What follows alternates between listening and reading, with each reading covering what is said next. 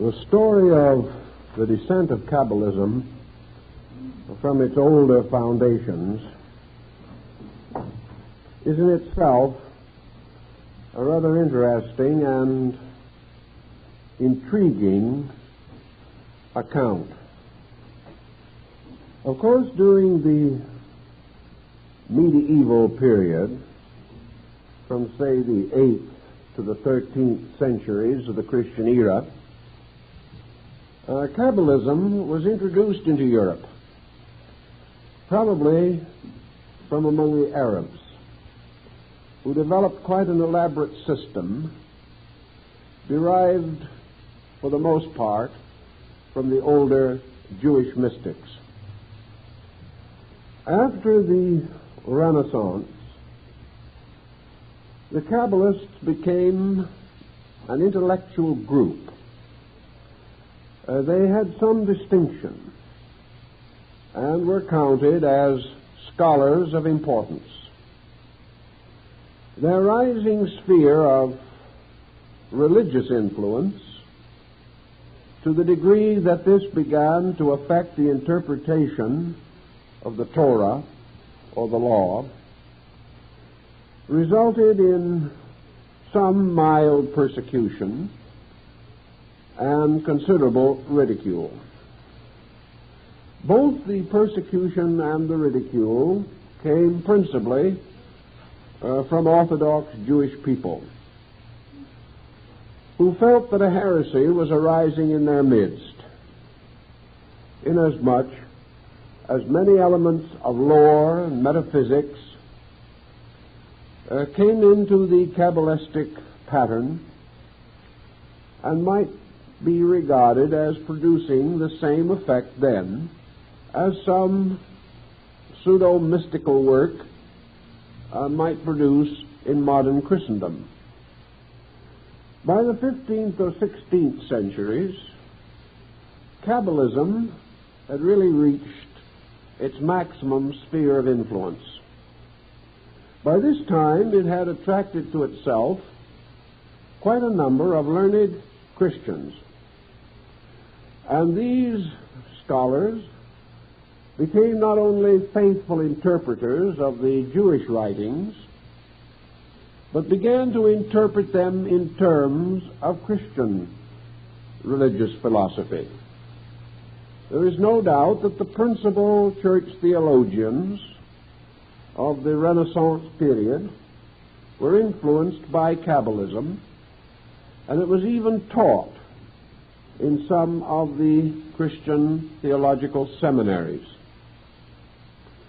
Men of the caliber of Noah von Rosenroth devoted their lives to the study not of the Kabbalah in its transcendental or magical sense, but in its philosophical meaning, sensing that somewhere in this compound was valuable and practical knowledge.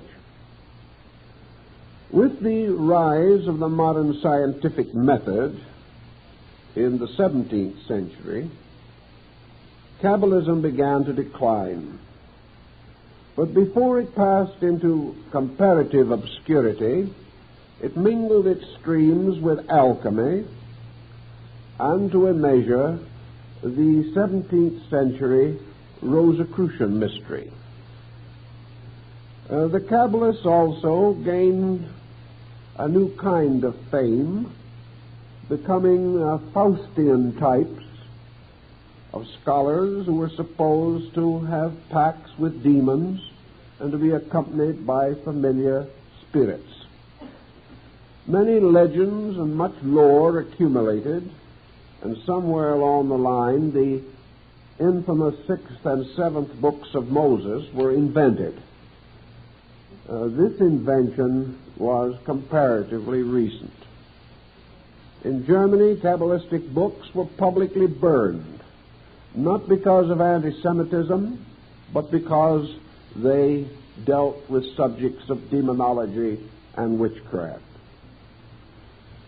After this situation, Kabbalism in the non-Jewish world almost completely faded from view.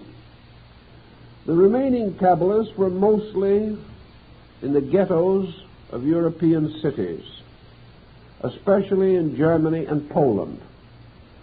And most of these Kabbalists were rabbis, but they were not particularly well thought of by their own communities.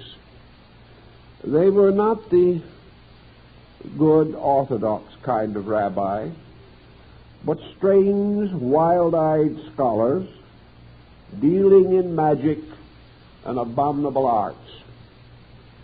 They were feared, and a certain amount of superstition that has always followed in the train of Jewry gave them a vestige of importance.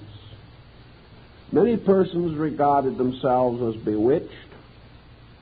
Many kinds of magic were practiced in a time when these practices were held to be valid, and when some Jewish magician found himself hopelessly involved in either a genuinely magical or a psychologically metaphysical situation from which he could not extricate himself, he would usually quietly seek out one of these ancient scholars for help and perhaps for delivery from possession by an evil spirit. This situation continued mildly and faintly up to the 19th century. By this time, the entire subject was more or less considered as extinct. Not much was heard about it.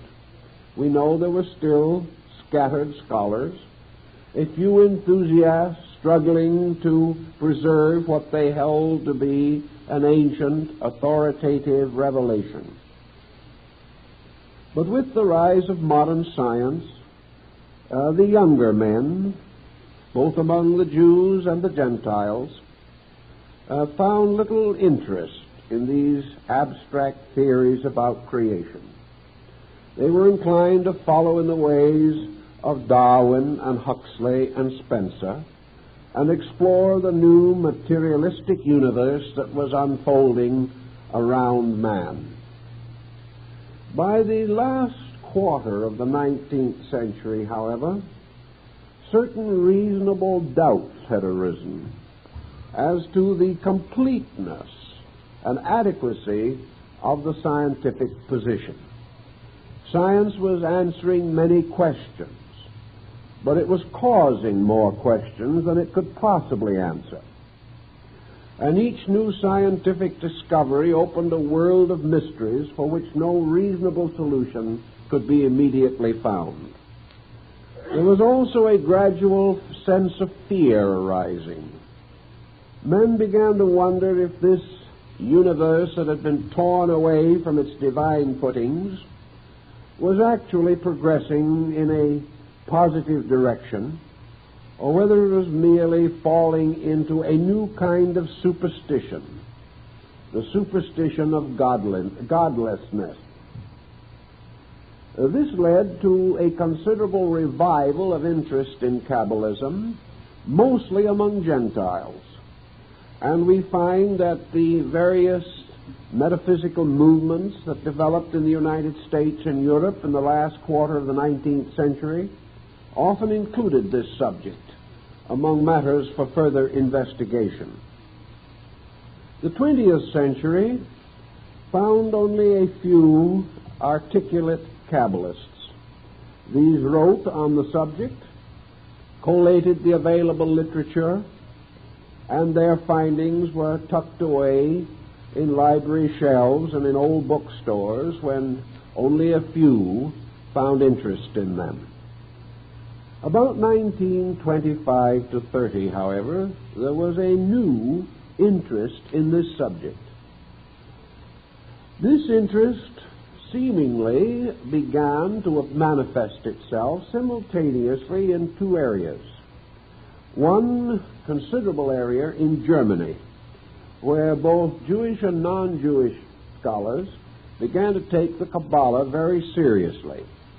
The second area was in Jerusalem itself. And from what we are able to learn, in Israel today, the Kabbalah is no longer regarded as merely a medieval superstition. It has become a legitimate area for research and thought. Perhaps one of the helpful things that happened was that man's increasing scientific knowledge and his ability to cope with world literature on a more intimate basis resulted in a new attitude toward Kabbalistic interpretation. It became possible that in the Kabbalah would be found scientific material. The structure of the doctrine was highly mathematical. It seemed almost archetypal. It appeared to have been impressed upon the Jewish folk mind as a pattern or an ordered revelation. To many scholars, it was perhaps the very flowering of Jewish religion. It certainly represented the motion of a religion away from a simple state of faith into an elaborate area of research, a tremendous effort to rationalize, understand, and interpret the religious doctrines of the Jewish people. Again, this might have been helped by an increasing tendency of both Jewish and Christian scholars to question the literal translation or the literal meanings of Bible statements. It became increasingly difficult, for example, to accept the opening chapters of Genesis as a literal account of creation. Also, scholarship seeking for a justification for the extraordinary respect in which the Old Testament was held began to experience difficulty in sustaining this respect on the level of the prevailing teachings and opinions. Just as Christian mystics found it necessary to their own inner consolation to seek for a mystical meaning to their scriptures and to enlarge the area of their spiritual consciousness of religious truths, so the same happened among the Jewish scholars. And to a measure, this was important to Christendom also, inasmuch as the Old Testament is an essential part of the Christian Bible. As a result of the Kabbalah, it was possible to reconcile a great deal of the difference between religion and science. In the Kabbalah, religion revealed certain powerful scientific aspects. It seemed quite conceivable that the Kabbalah could sustain and support not only our more recent opinions about the nature of the universe, time, space, existence, generation, life, and death, but might even reach into the mystery of this electronic age, describing and unfolding mysteries long concealed in difficult and archaic Hebrew words, which when adequately and properly translated and interpreted in the proper context and sense, suddenly become meaningful, become intriguing and inviting of further thought. So we now find that most scientific and educational and cultural groups do not regard the Kabbalah today as an old superstition. I can well remember when even progressive thinkers would hardly consider touching this subject because of its involvement in magic and sorcery. It belonged in the very outer edge of the lunacy fringe. But now, this fringe has taken on an orthodoxy, a reasonableness, and an intelligence. And we are beginning to realize that the so-called foibles of one generation become the solid facts of the next. Thus today, to bring the subject to focal point, the study of the Kabbalah is for the most part regarded as respectable.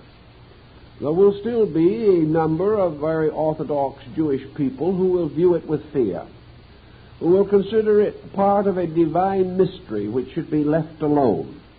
But then there are also a number of Orthodox Christians who feel that any effort to question or interpret or penetrate the outer surface of the Christian Scriptures should be regarded as little less than heresy. So we have the jots and tittles followers on both sides of this situation. But the more liberal scholar, the leader in his field, the influential intellectual, is now Kabbalah conscious. And I think we will observe in the very near future an unfoldment of a trend now beginning to be evident, of a large and generous literature appearing upon this subject, perhaps a literature that will excel in quantity at least the material bearing upon the Dead Sea Scrolls. Now, why is the Kabbalah suddenly of interest? It is of interest because modern science is still faced with the same problems that are said to have contributed to the suicide of Aristotle. Namely, that all of the research that is being accomplished deals with secondary processes in nature, essential processes. The principles at the roots of things are as obscure now as they were 25 centuries ago. Science has many explanations for many things, but it has never touched the problems that are dealt with essentially by the Kabbalah. This does not mean that the Kabbalistic answers must be correct, but they invite a thoughtfulness because no better thought is available. If this be the case, it is quite certain that modern physicists will become more interested in the subject. I have mentioned before that it was reported that Einstein was much concerned with the early philosophy of the Kabbalah. It was a kind of religious science, a science dealing with divine things, and it handled certain problems which perhaps we can summarize in a few statements. First of all, the Kabbalah, together with most religious beliefs, moved upon the assumption of an eternal God, a being in all things sufficient, an essence, principle, or power enduring and sustaining itself by itself throughout all time and space. This power was innately and intrinsically all good and all-knowing. It was absolute and in its authority, and before the face of this one there was no other. Thus, existence seems to emerge from a sovereign intellect, an intellect by its own essential condition and quality, unlimited, unrestricted, and inevitable. So the Kabbalah asks a very simple, direct question that many others have asked, a question with which Plato and Aristotle both struggled, a question which has disturbed St. Thomas Aquinas just as much as it perturbed Socrates. The question is this: how can that which is of itself perfect, in no way deficient in anything, all-knowing and all-powerful, produce from itself a secondary state less than itself? In other words, how does it happen that from an eternal good, that which is not so good can come?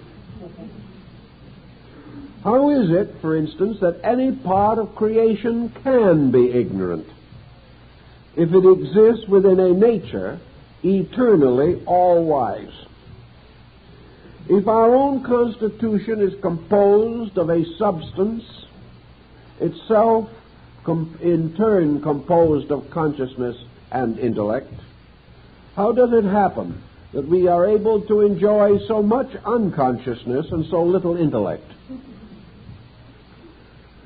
Also, by what reason, purpose, motivation, or authority would that which is already all in itself, beyond which there can be no more,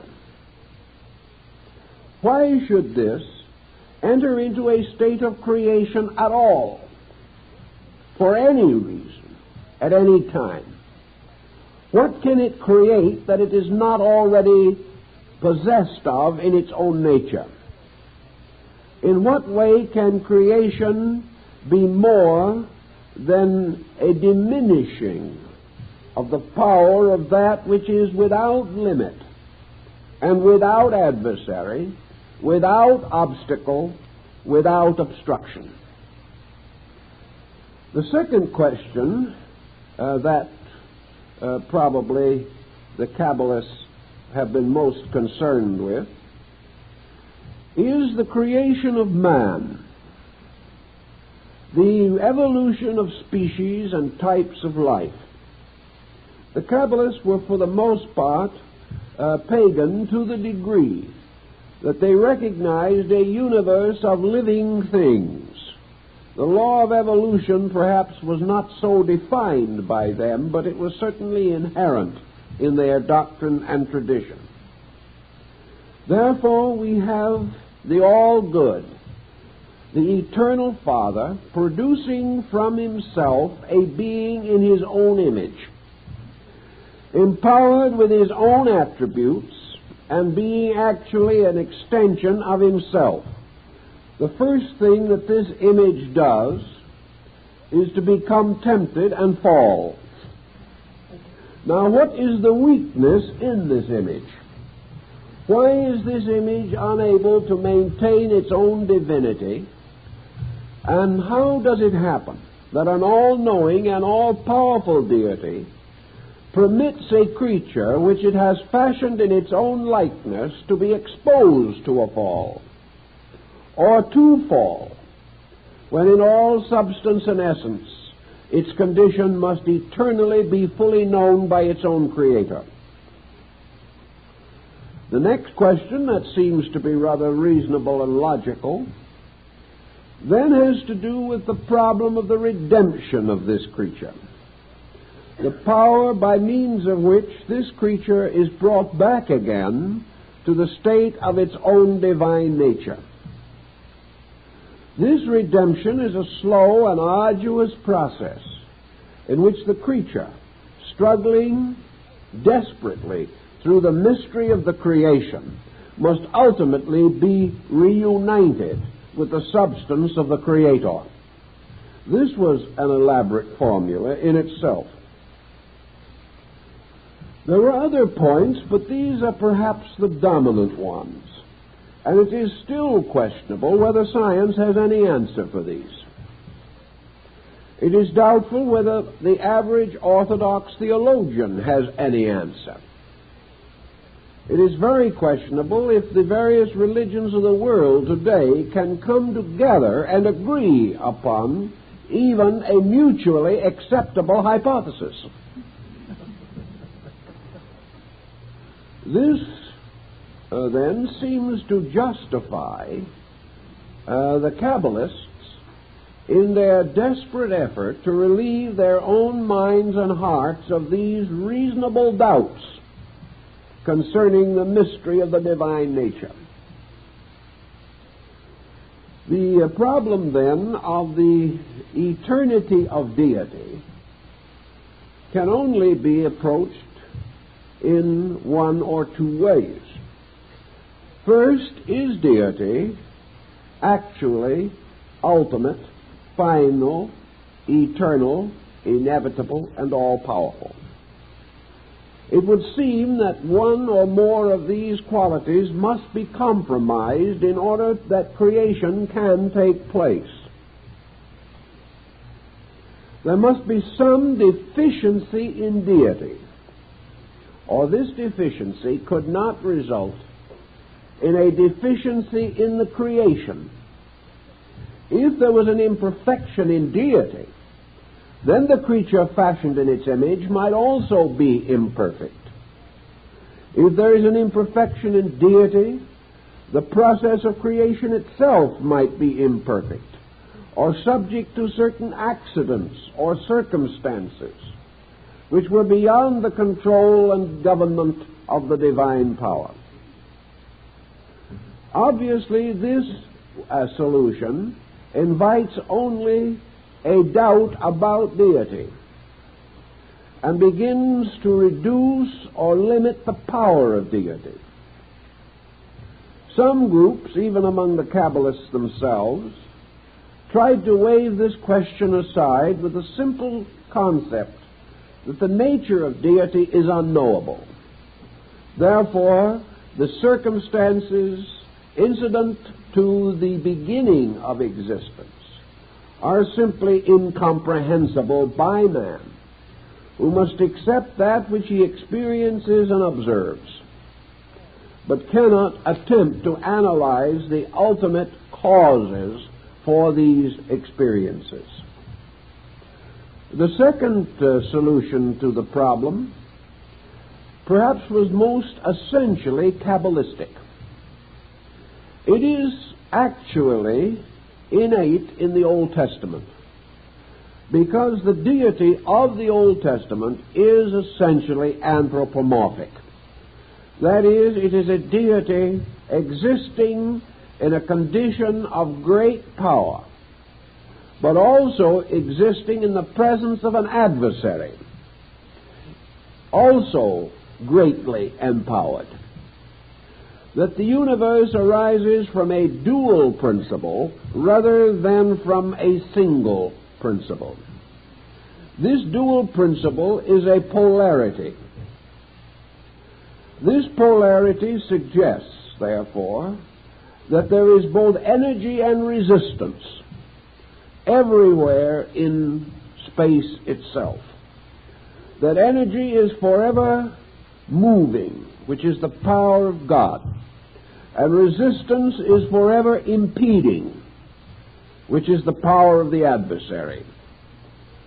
Now it would seem that, especially in the old Jewish beliefs, there is abundant ground to assume that the deity worshipped by the Israelites was not entirely a perfect God. Yet this deity was gradually advanced, not only in Jewish mysticism, but later in Christianity, to a condition of total paternity, total fatherhood over the entire creation. So as men began to build more and more upon the power of the one God, they became more and more involved in the desperate effort to explain how one God, eternally good, could either cause or permit evil. The more they stressed the one God, the more they forced evil upon that God as being the only possible solution to the fact that the all-powerful was not all-powerful in all things. The Kabbalah goes into this in a little different way and gives us a new kind of comprehension. A comprehension which was later picked up by medieval mysticism and finds considerable expression in the Rosicrucian theories of Robert Flood and Michael Meyer. Deity as a being might be regarded as the supreme or superior apex of beings. Deity was not regarded in this concept as being merely an ultimate abstract absolute. Deity was considered to be a great being, or as Plato called it, an animal existing in space. This supreme being, so-called, was certainly the leader of the creations which came from it. But this being, it also existed in something. And this in-somethingness apparently had to precede being itself. In other words, if a being exists, it exists in time and space. If it has a beingness, it has an abode.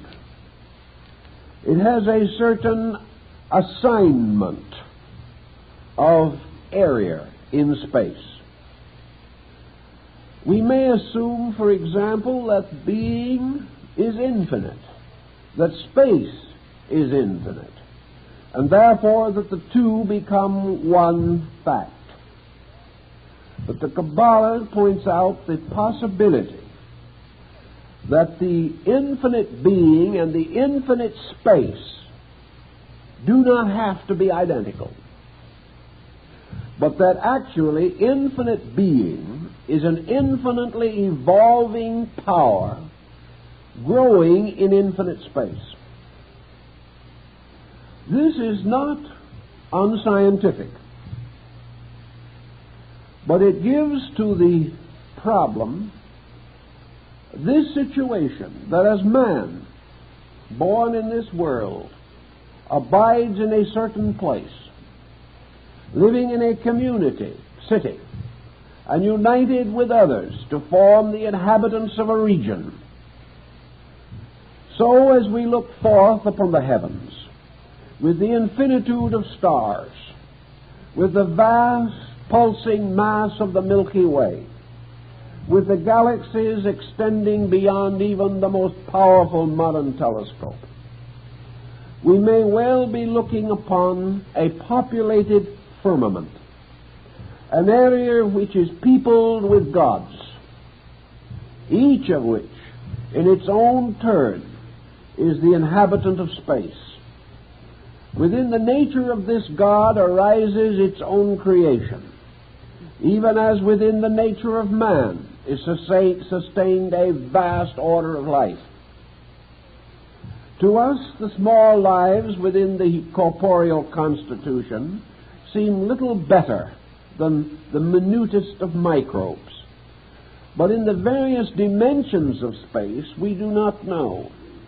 Perhaps the very cells and atoms and electrons of our own bodies have their Platos and their Socrates. We don't know. It is beyond us. We cannot even estimate. That which we cannot estimate because it is smaller, we look down upon. That which we cannot estimate because it is greater, we look up to. But we are not sure of the meaning of either look or the direction in which we turn. We are not sure that bigness is the secret or mystery of authority, or that smallness is the true indication of humility. These factors may be completely arbitrary, created by our own minds, and having no meaning or existence outside of the intellectual processes of the Homo sapiens. This, then, caused the Kabbalists to contemplate a very interesting thought.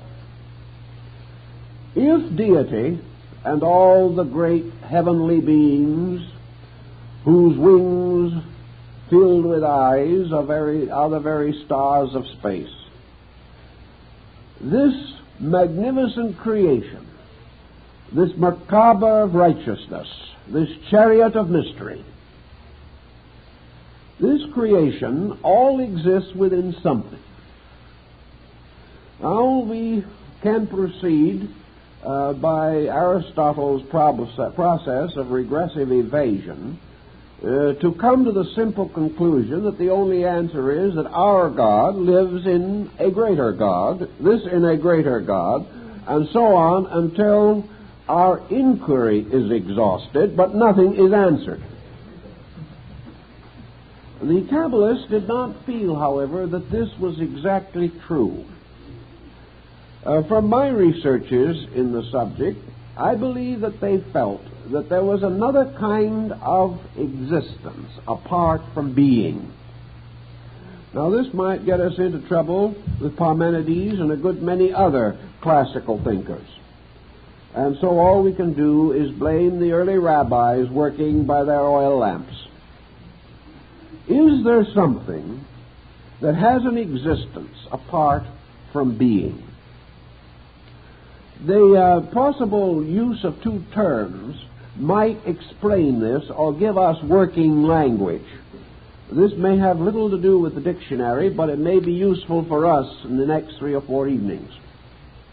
And that is to define or divide or differentiate being and existence. Now, we can do this in a rather simple manner. Being certainly suggests a creature, a being of some kind. Being suggests an objectivity of life, a state of coordinated or integrated activity. Being suggests the opposite of not being. But not being itself does not necessarily suggest vacuum. Not being suggests a state in which a not beingness may have its own natural condition. This we will term existence. For existence does not necessarily suggest God, but being can, especially if it is capitalized. So the Kabbalah seems to tell us that in the beginningness of all beginnings, being rested in existence. This existence came into manifestation as being. But this existence is not merely another kind of God that must keep on retiring into some higher order of hierarchy until it goes beyond reason or intelligence. This existence is simply the infinite potential of life, energy, time, and space. Now, these in themselves do not have to be persons. They can be like the surface of a vast ocean. They can be rich in substances and even in essences. But they may have in themselves no self-awareness as we know self-awareness. This existence may slumber forever. And there is something very reminiscent of it in the more rarefied strata of higher Buddhism, where it seems to come very close to the Mahaparinirvanic state. This state, as Buddha himself tells us, is a continuance with non-existence, as we know non-existence, non-beingness. It might almost be called a kind of existence without being, going on and on and on. Now, this in itself doesn't solve too much, but perhaps it gives us a kind of wedge. And this brings to our attention some of the earliest speculations of the Kabbalists, as set forth in the writings of Rabbi Akiba, and later the writings in the medieval period of Isaac the Blind. This essence-ness, like the ocean, cannot be regarded as a god. Even the Greeks had to create an ocean deity and give him domain over the seas. The deity ocean was not identical with the physical substance of ocean. But what was it that dwelt forever? Not as a being, but in existence, indivisible from it, innate in it, continuing through it. Something that had its authority from the infinite beyond the infinite. Something that was old before gods were fashioned. Something that goes on like the strange antiquity of race, so that all men are descended from an old line that goes back to a dawn which cannot be measured. And in the Kabbalah, that which exists in the substance of existence, apart from being, was called Torah. Now in Torah we have usually the concept of the law.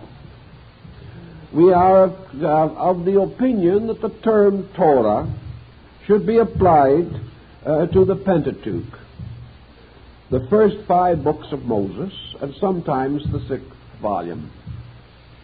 Not, however, the 6th or 7th book which I just mentioned. This Torah, to the Kabbalists, therefore, was nothing more nor less than the absolute, immutable law of existence. A law which both gods and men must obey. A law from which even the creating power could never escape. For it was no more possible for the Creator to fashion a universe outside of law than it is possible for a chemist in a laboratory to make an experiment succeed if it is contrary to the laws governing that experiment. Thus the law becomes, to a sense, existence. The law is not a person, nor an intelligence as we know it, but the intrinsic, inevitable pattern in energy. It is something which we all must use. It is something that is present in every compound to integrate that compound. It is not the life in the compound, but the pattern determining the fact of the compound. This law can be, and sometimes was, considered to be equivalent to the will of God. But according to perhaps some schools at least, the will of God was only the obedience of God, by means of which deity moved only according to that law, by means of which all motion, movement, or existence must be regulated. This law, then, was the tremendous sleeping giant. This law was in everything. But in all these substances, it was not a consciousness, but an archetype. It was not necessarily a being any more than an architect's drawing is a being. It was a vibrant, inevitable process inherent in energy. And no matter what we do or how we do it, everything accomplished must be according to the law of its kind. And to the Kabbalah, even the ancient of ancients could not exist beyond, outside of, or superior to the law of existence. Thus it is written in the Kabbalah that when the Ancient, whose name be blessed, was resolved to create the universe, this Great One, the Ancient of Days, first called loudly into space and brought forth Torah, the law, and communed with Torah, and obeyed and followed the instruction of Torah, thus grouping the 22 letters, or the shining diadem, into the patterns that were decreed by Torah. We almost have the same feeling in the great opera of The Ring, Wagner's wonderful story of the Norseland, when Odin calls forth from the earth the mother of all mysteries, the Ancient One, Erda, the Earth Woman, Nature, the Great Mother who can never be denied. In the opening section of the Kabbalah, therefore, when the Ancient One called forth Torah, it is written that he spoke to her. Therefore, in this context, Torah becomes the mother of mysteries. Torah becomes the mysterious, invisible, silent partner of God. And it is Torah that reveals to deity the maximum of its powers and prepares or ordains for it the processes and procedures which it shall follow. It is as though a man shall say, I shall build a house. The first natural thought is that this house must have a plan. The power to create this plan involves a knowledge of stress, a knowledge of construction and pattern, a knowledge of materials to be used. And if this knowledge is not adequate, the house will not be perfect. Therefore, the Great One calls forth the architect spirit to decree the way in which the house shall be erected. And in the Kabbalah, deity calls forth Torah as the one who has always existed, the one who can be brought out of darkness by will and energy, but also the Torah as the great mother of mysteries is the one who must be obeyed. The very concept, then, gives us a rather interesting point. Now, this point has perhaps some merit to us in our modern thinking. Science, perhaps, in its desperate search after a godless universe, has pursued the phantom of Torah and has failed to recognize that this existence remains only itself until consciousness moves upon the face of the deep and calls forth the world. Thus, the anthropomorphism of the Kabbalah is not good and evil, but God and law. We have assumed a certain despotism. Kings make laws and break them at their pleasure. We have invested celestial royalty with these attributes. But at the same time, we are inclined to believe ourselves that although the laws of men are corruptible, the laws of heaven may not be corrupted. Perhaps we will then not find it too difficult to conceive the possibility that the primordial substance or essence from which is fashioned both the body of God and the body of men has its own rules by which this fashioning must take place, and that these rules are not imposed by an outside will, but are Zen-like. They are the effortless efforts of space. They are that in which there is no need for consciousness. For consciousness is not necessary for the continual motion of the law in its own nature. Consciousness is only necessary for an exceptional motion of law, or the adaptation of law to a particular purpose. The river flows from the mountains to the sea, like the Yangtze, mother of waters. The motion of this river to the Chinese was an eternal fact, and was much like law itself.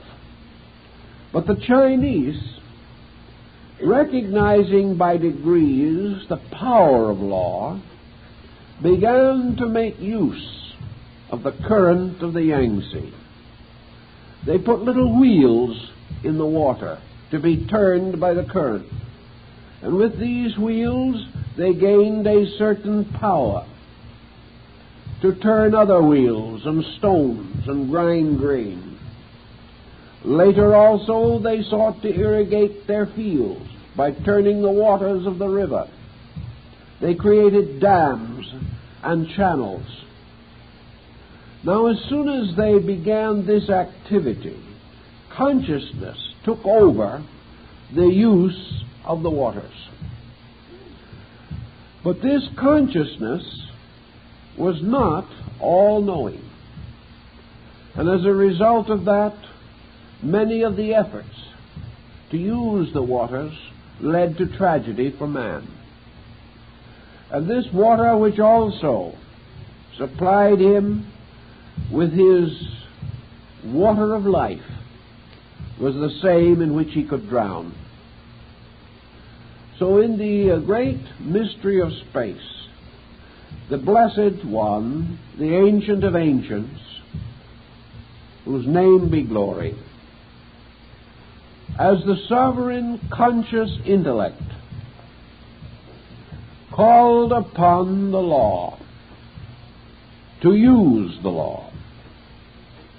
And the law, in its symbolic sense, made a covenant with the Ancient of Ancients, and said in substance, not verbally, but in principle, obey my rules, and I will make you the greatest of the kings of the world. Disobey my rules, and I will destroy you utterly. Therefore, God, being of all wisdom, possessed the wisdom of obedience. God, being all good, used law only for goodness. God, being all mind, administered law with mindfulness. But actually, this mysterious power was the dynamic. It was this dynamic, then, by means of which the emanation or existence of the world became possible. Creation, then, was simply an unfolding of the will of God according to the law of existence. It was an unfolding within law, for creation itself was a monument to its own law, for it had its origin, its beginning, its infancy, its childhood, its maturity, and its fullness of years. It became populated with orders of life, and every one of these lives was under law. And there was no power within these lives to raise their hands to heaven to ask to be released from law. Therefore, all that heaven could do was instruct man in the keeping of the law. We may not fully agree with all of this type of thinking, but we must admit it was a rather grand idea. It was tremendous in its implications. The law itself, by its own nature, created the concept of good and evil. Law was not good because it was not a being. God, by cooperation with the law, might be termed good, because good is that which wishes, desires, or impels the fulfillment of truth. But the law itself was neither good nor ill.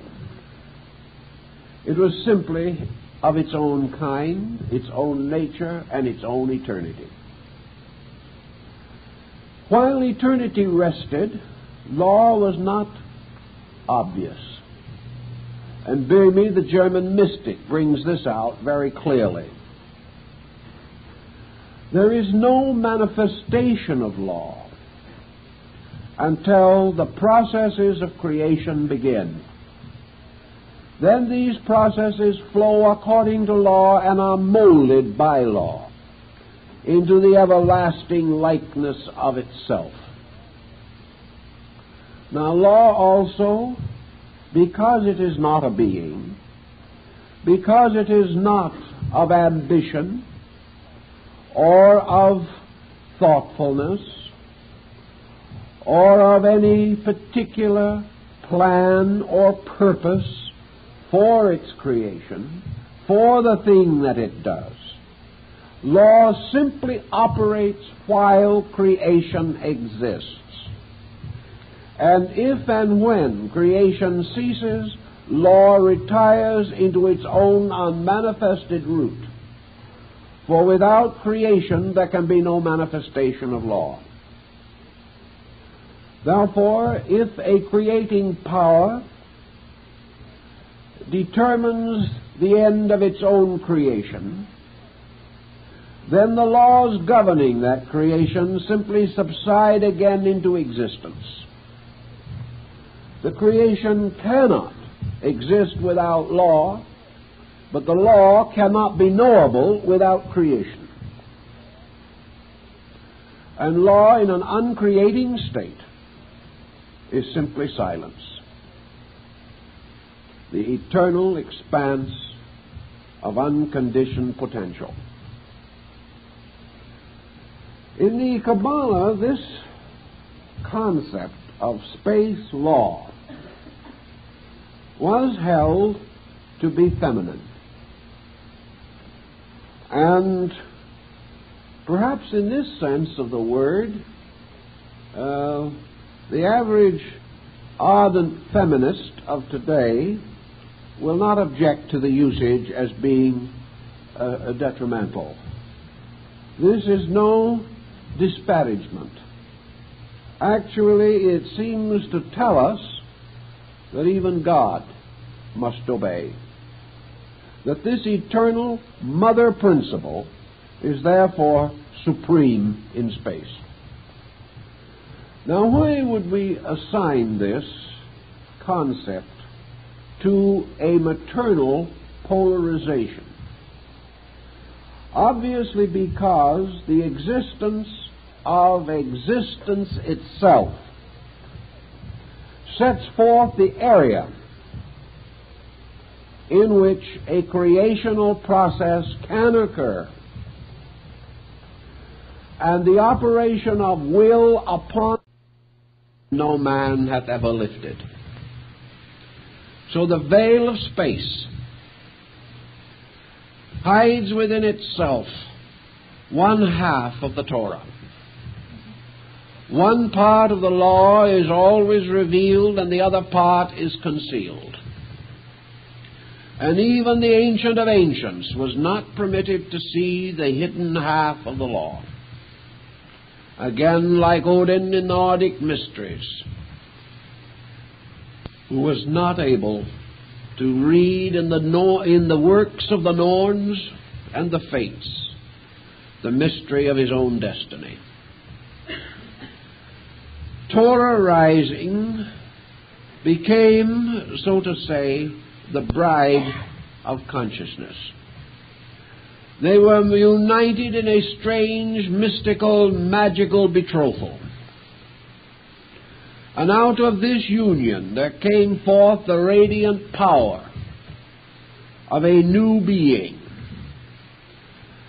inwardly invested in law, outwardly invested in glory.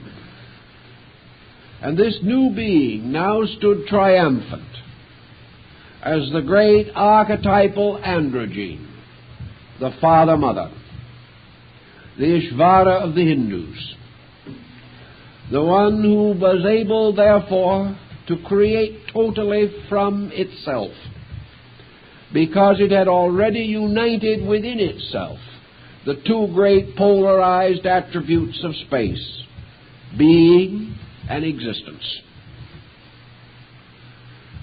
Torah also plays another interesting part in the story of the Kabbalah. Torah, in substance and essence, is forever concealed. But by the very act of divine creation, Torah is caused to become revealed. Therefore, that law which in its substance is hidden is in its manifestation revealed through all creational procedure. Thus one may behold the veiled form of Torah in the mountains and in the oceans and by the shores of the sea. Torah is shown to us in the turning of the wheels of industry, in the building of our great institutions, in the laws of policy and statescraft. All of these are but the gradual revelation of Torah. For that which is revealed by the process of creation is the immense pattern of framework laws upon which creation hangs, and without which the conscious being is unable to fulfill its own purposes. We have the same again in the mystery of the microcosm. Man, coming into birth, according to the Kabbalah, came into manifestation as the result of the uniting of consciousness and existence in the form of the energy fields of its parents. And where these fields met, a strange vacuum, which was actually a blending in perfect equilibrium of these two principles, formed the door through which the soul entered into generation. But once it was born or conceived, this soul begins to manifest the law.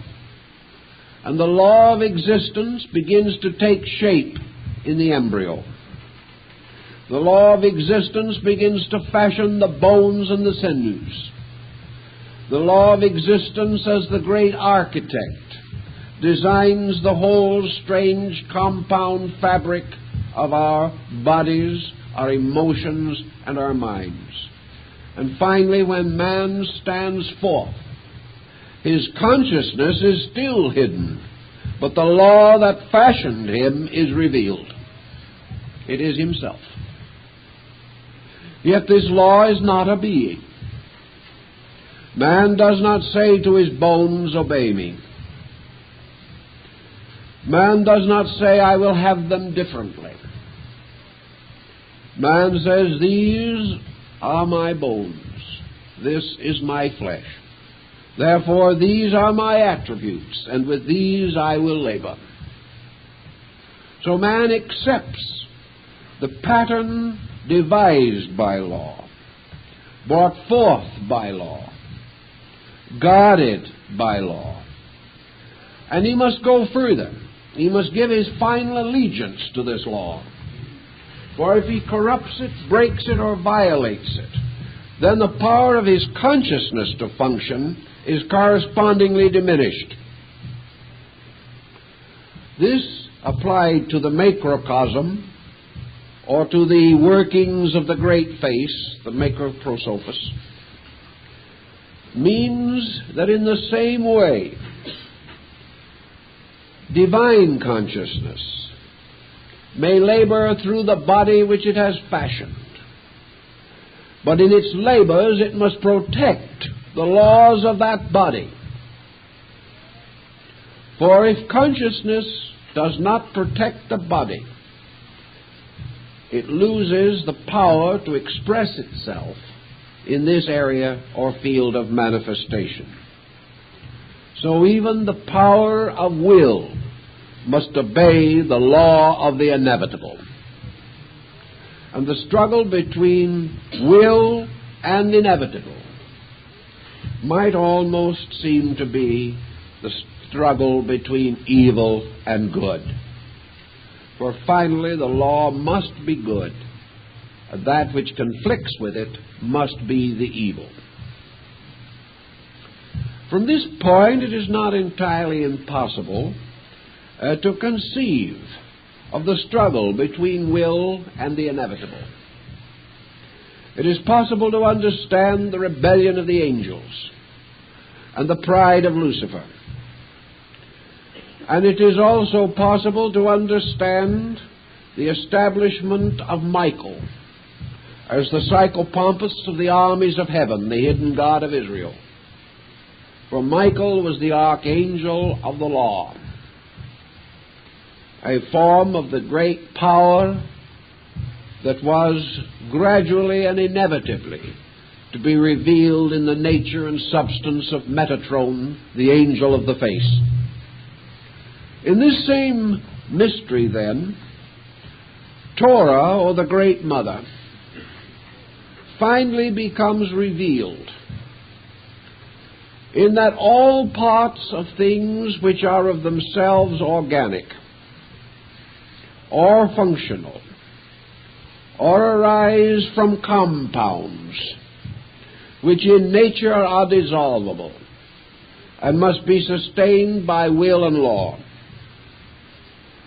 This mysterious existence becomes even more than the rainbow of Noah, a symbol of a covenant.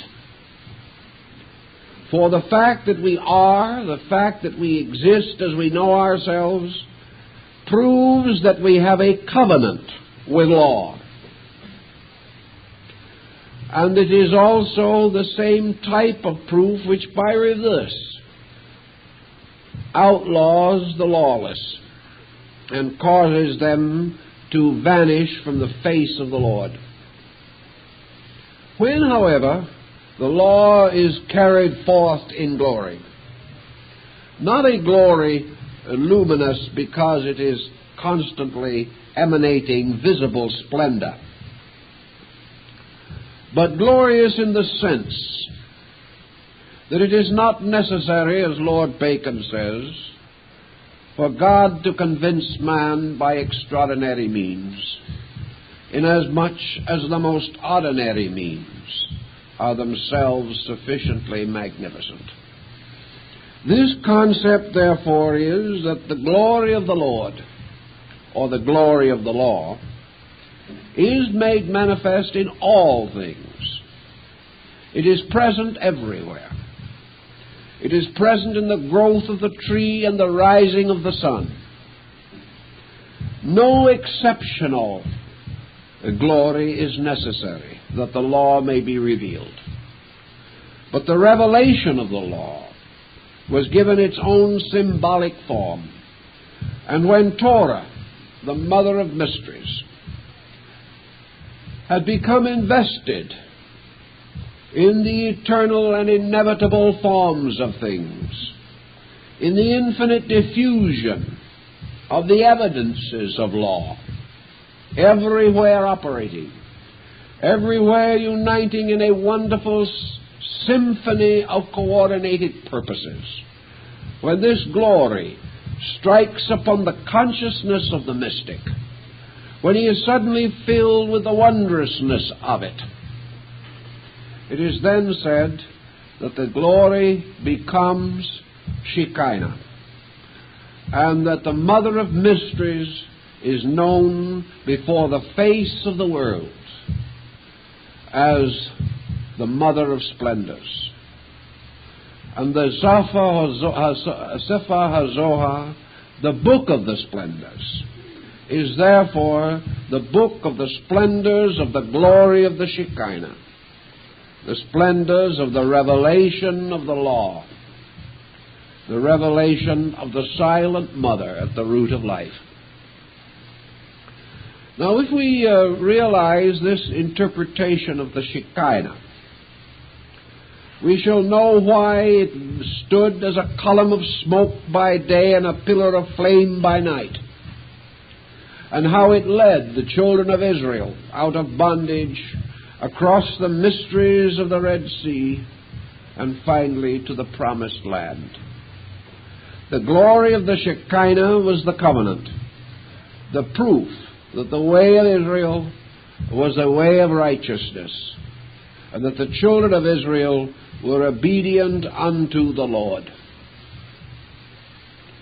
This glory of the Shekinah, according to the medieval Kabbalists, is peace among the peoples of the earth. It is the good crop rising from the ground. It is fertility, the laughter of children. The Shekinah is faithful men, not only bending their heads in prayer, but bending their backs side by side in the service of each other and the common good. The glory of the Shekinah is that peace, order, tranquility, by means of which is revealed that that people have kept the law. Therefore, happiness is a form of the Shekinah's radiance, reserved for those who have fulfilled the doctrines which are of old. If, however, man breaks his covenant, then the Shekinah's glory fades, and man wanders in darkness and in the desert of waiting, and he knows not where to go, for the face of the Lord is turned from him, and he dwells in evil. This symbolism, while again it is rather a poetical extension of ideas, suggests more meat than might first appear. It suggests a relationship in life between the individual who plays now the part of God and the inevitable with which he is surrounded and to a large degree permeated. That man is truly not a free agent, nor was God. Both God and man have a power of limited determinism, and this power gives to each the right to use the law, to use this infinite supply, which corresponds very strongly in the early symbolism of the building of the everlasting house, as a strange and wonderful reminder that Solomon, the Lord of Israel, played the part of the great Jehovahstic God, and the mysterious friend, Hiram, king of Tyre, who joined him in this undertaking, symbolizes the mystery of the concealed pattern, the Torah, whereas the architect of the temple was the revealed law, moving into objective manifestation and building the house according to the law. So the great one of antiquity, the ancient face, built the house of existence in existence, built the house of his own being according to the law. And because it was built according to the law, it was acceptable before the law and the living God dwelt therein. This concept, therefore, points out several important situations of which I think Buddhism adds a certain clarifying note. Actually, if law is in the ultimate, superior, and in its own nature, totally suspended, then in the Kabbalah we can understand why even the Great One, the Holy of Holy Ones, could demand nothing of the law, but could only entreat it, could come to it only requesting a favor. And the law, rising before the face of the Ancient One, did not reveal her face even to God, but spoke from the strange veils that concealed her nature, and her voice was as an oracle. And she said unto the Ancient of Ancients, It is not meet nor seemly that a great king should be without a kingdom. This was the statement of the law. And by the power of the law, therefore, the Holy One was empowered to bring forth his world, to set forth his generations, much as in the story of the Greek creation myths of Hesiod and the Orphic theology. Therefore, with the sanction of the law, the Great One brought forth his kingdom. And because the law was forever veiled and concealed in its own essence and substance, it is also said in the Kabbalah that when the streams and the rivers mingle, who shall know the compound? That in this great process of creation itself, the operations of law became so strange and mysterious that the mind of neither God nor man could fully comprehend them, because the law was infinite, and all minds must be in some way finite. The law was infinite, and even consciousness, because it was consciousness, could not be unconsciousness, therefore could not be complete. Therefore light, by its very nature, cannot be darkness, and the mysteries of the darkness cannot be known to the light. For wherever the light goes, it hides the darkness from itself. Now, this is a very interesting point, for it tells us, therefore, or causes us to come to the comprehension that in the processes of creation, the mystery of the interaction of consciousness and existence, universal will and law, resulted in a series of intermediate conditions, conditions in which one condition imposed itself upon another. The attributes of one law impinged upon the manifestations of other laws, and there arose a vast net of lawfulness. This net was not evil, but it was the strange interweaving of infinite law in its infinite manifestation. And this strange and wonderful interweaving brought with it a strange complexity in which life itself could not quickly untangle the threads of this snarl of cosmic process, so that even man today, where the analogy is always brought back to man in the Kabbalah, that man himself, though of the greatest righteousness and of most saintly nature, even Moses himself, could not in all things keep the law. Therefore, being unable to fully comprehend that which was in excess of its own comprehension, man inherited the mystery of death. For death is merely the ultimate incapacity of the conscious being to achieve an absolute harmony with the eternal pattern. Thus all things, by falling short of the law, fall short of their own survival or of their own continuing existence. And through their falling short of their own perfection, they are therefore subject to the infirmities of imperfection.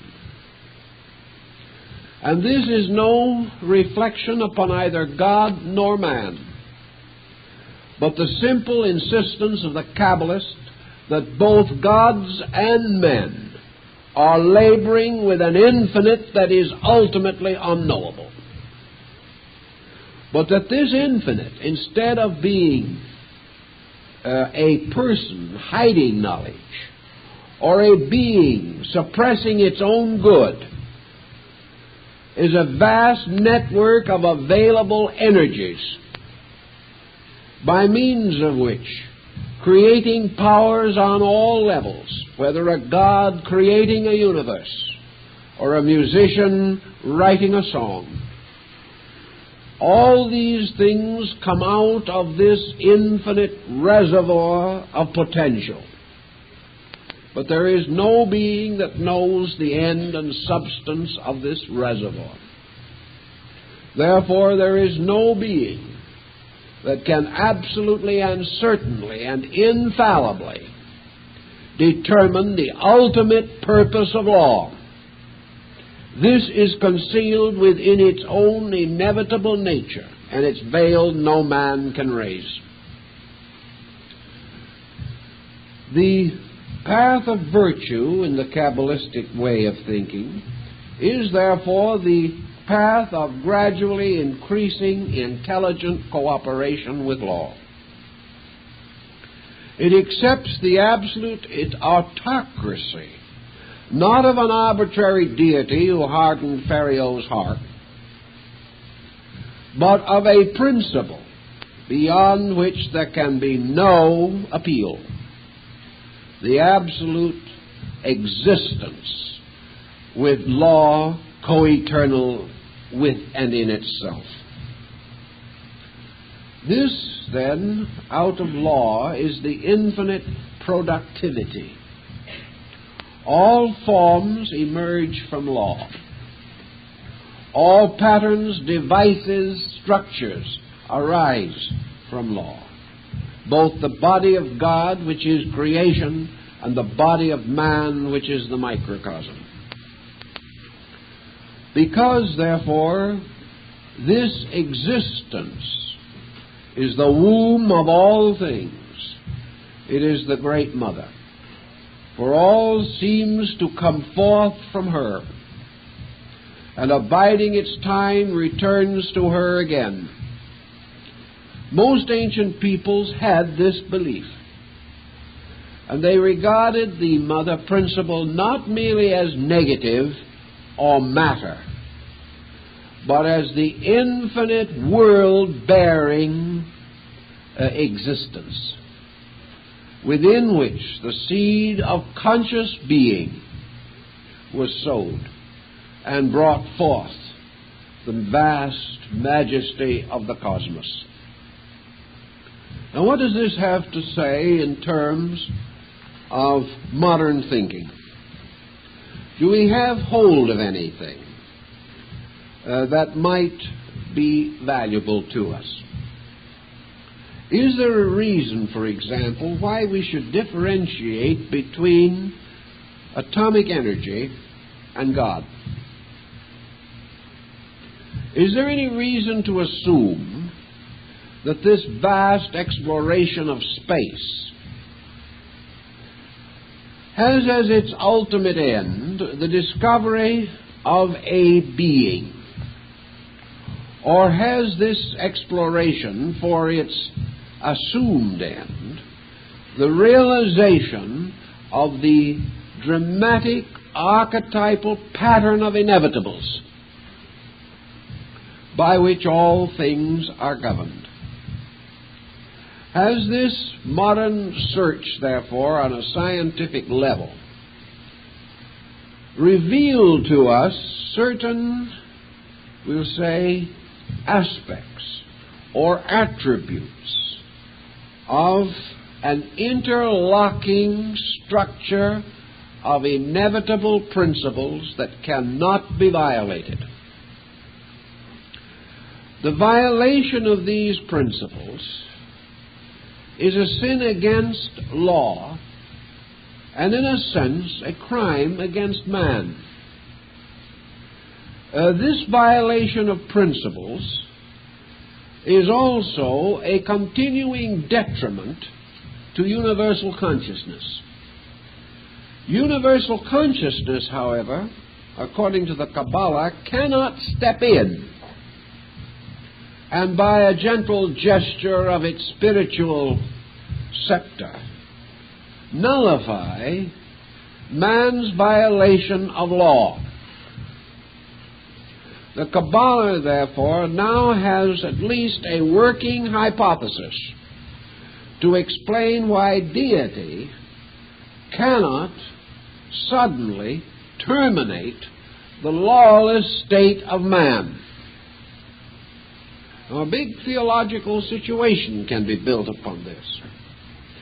It becomes the only reasonable answer that the old Kabbalists, at least, could devise, for it was the only answer which did not compromise the essential goodness of deity, did not in any way reflect upon the reality of virtue,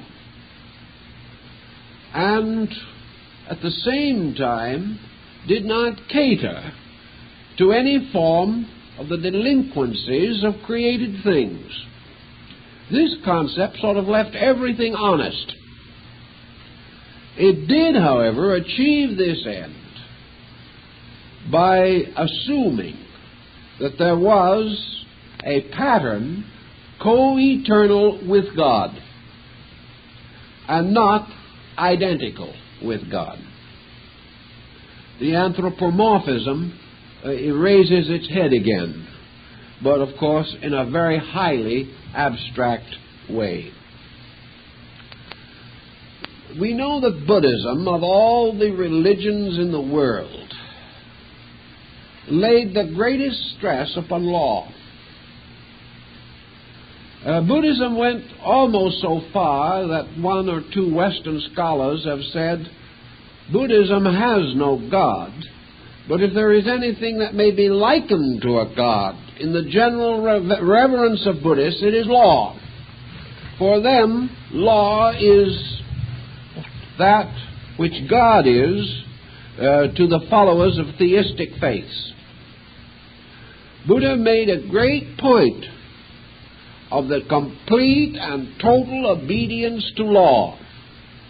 In this he broke from Brahmanism and the worship of the Hindic divinities. Brahma appears in Buddhism, but in a subsidiary capacity. Brahma as deity and as consciousness in space in Buddhism is subject to law, which of course is an interesting phase of Eastern religion. But ultimate release is not found by pleasing God, but by obeying law. Only in this obedience can truth be achieved. But the byproduct of the obedience to law is that deity is glorified and made satisfied. Therefore, man adds to the glory of God by obeying the law. This would be very similar to the Kabbalistic position. Buddha now also goes on to explain that involvement in law is existence as we know it, and that as soon as the being becomes disentangled from the mysterious interoperation of the skandhas, this being slowly disappears. Being as we know it, then, is a network of laws, and man exists only to the degree that he is unable to fulfill the law. Existence in Buddhism, therefore, is a condition of inadequacy. Because if everything is brought to a state of absolute harmony, existence as we know it disappears. Therefore, in Buddhism, we might assume that consciousness corresponds to God. Law corresponds to the Torah or the Great Mother. And when these are brought into equilibrium, universal existence as we know it is suspended. Consciousness and existence are returned to their primordial states, the state in which they have dwelt prior to the creation of a world. In the suspension of these two, therefore, there is not the reestablishment of a one God theory, but there is a return of consciousness to the field of law, where it remains until such other time as it is called forth again. In the Kabbalah, consciousness is of a nature different from law, in this, that consciousness is an evolving being, and through infinite manifestations, from the least to the greatest, it has grown up in space like a great tree. If this tree shall die or fall, then from its acorns new trees will rise, and the growth of the forest goes on forever. And the forest is composed of living beings, but the earth in which the roots of these beings gain their nutrition, this earth is law, the dark mother, the invisible provider, the sustainer, that becomes benevolent when benevolently entreated, but when certain conditions arise, ceases its benevolence. When law ceases its support, the thing perishes. But law does not perish. Life as living beings, however, as populations of space, must go on. Their bodies, governed by law, return to the law from whence they came, disintegrated by the conflict between consciousness and law. But the consciousness itself goes on its way of enfoldment within law. And this consciousness, by an infinite process of evolution, becomes an eternal being, continuing in an eternal state. The being is alive. The state is life. And this difference might offer a number of escapes from some of the scientific dilemmas of our day. For we now do recognize what the Buddhist also held to be true, namely that consciousness itself has a kind of nature which is a product of relationships and of values. But at a root consciousness, unknowable to the objective sense, also has a kind of seed existence beyond our knowing. Beings return to being. Things return to existence. Now, everything is composed of beings, and every being is invested in things. The pattern is immensely complicated and involved, but the separation of forms by the various decays and disintegrations of existence is merely the clarification of basic classifications. Existence claims that which it engenders. Being calls for that which it gave. Therefore, all existence returns to the principle of existence. All living things to the principle or being of living things.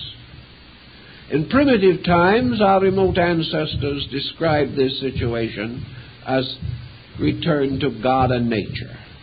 And in the funeral service we say that we return to the earth that which belongs to the earth, and to God that which belongs to God. This, however, was not the full meaning in the ancient commentaries of the rabbis. For to return something to the earth was to return it to the support, to the substance, to the great matrix, to the firmest and most enduring of all things. And in their speculations, the Kabbalists sought of reverse the form or pattern of the world. They considered space to be the true earth. That actually man, as the tree of the Sephiroths, was an inverted tree. And that in reality and substance, the true earth, as the alchemists also taught, is invisible. For the true earth is simply the infinite area of existence, law, being. This tremendous earth factor tells us definitely that every compound must truly be dissolved, and that everything that is controlled by law escapes law only by its own disintegration. The moment the pattern is no longer present, the law ceases to be manifested. And as Buddha points out, when all laws cease to manifest, then the nirvana is achieved. All conflict between structure and principle has been overcome. In this same concept, therefore, deity is now presented in a slightly different situation.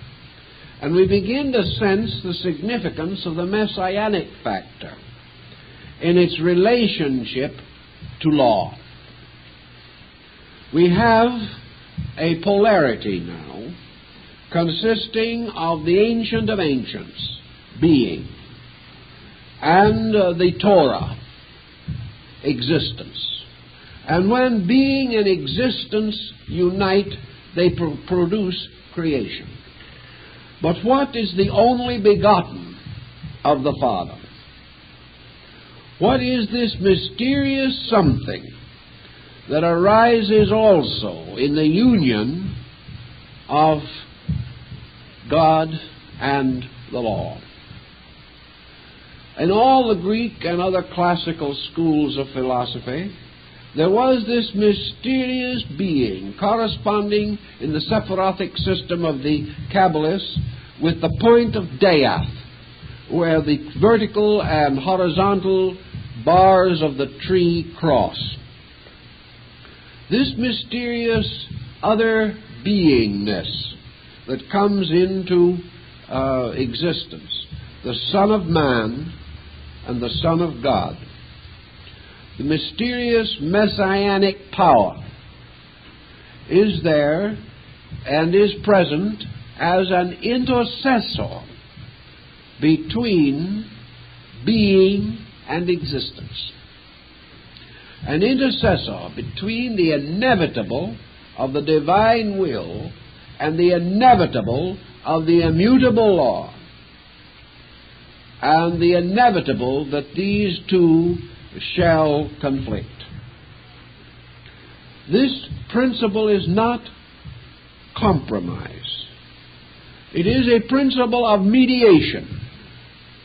It is the Gnostic aeon of the Sota, which stands glorified between the Ancient One and the splendid form of the Virgin Sophia. Again, the Mother of Mysteries. In this struggle, then, between man, let's say again now, as his will to create, and man as laws operating through every bone, sinew, and nerve of his body, which cannot be violated. There has to be some kind of a middle ground here. The ancients regarded this as the soul, the firstborn of heaven and earth. And the psychic factor has still remained essentially a mystery.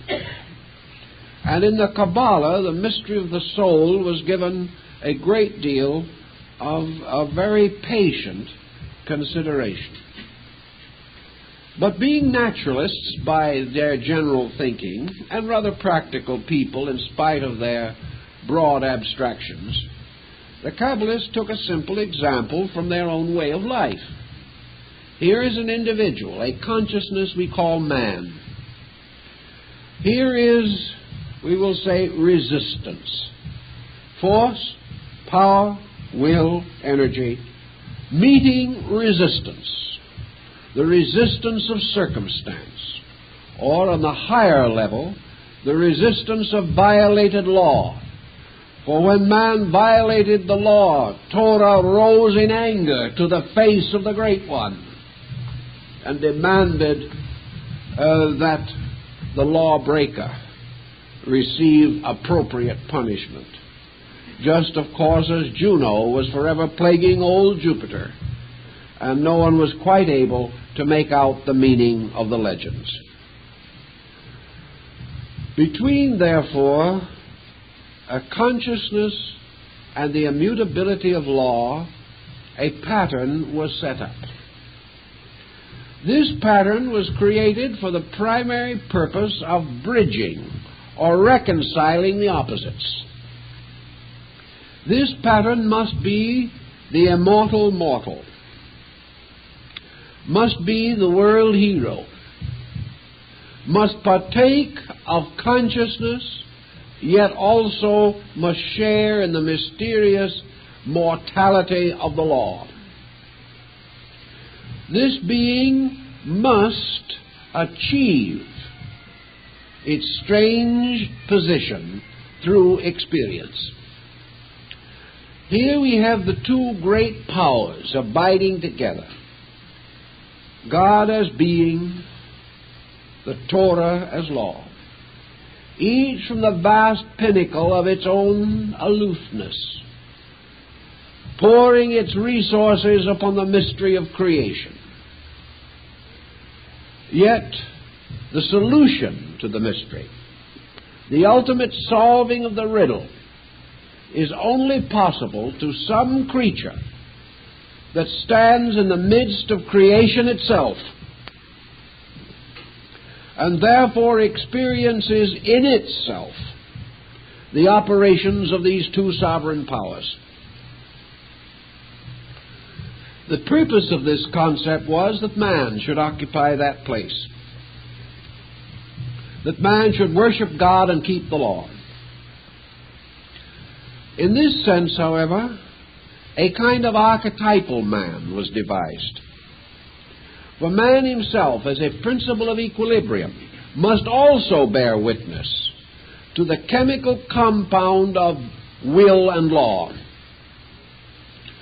This mysterious power of mingling of will and law produced what Böhme termed the great patience, the strange power of the waiting, that which patiently and inevitably overcomes the mystery of the struggle between consciousness and law.